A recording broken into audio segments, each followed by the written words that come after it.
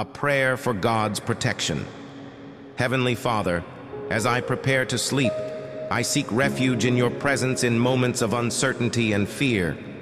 Help me remember that you are with me always, and I can find peace and rest in your arms. I confess my dependence on you, Lord. I acknowledge that I cannot face tomorrow without your guidance and provision. Today I surrender myself to your protection and care of a sovereign one. I place my trust in you, knowing that you will lead me and strengthen my faith. As I meditate on these prayers for your protection and reflect on the scriptures shared above, I find solace and encouragement. Thank you, Lord. I ask you to deepen my faith and empower me to walk in obedience to your word in the name of Jesus. I pray.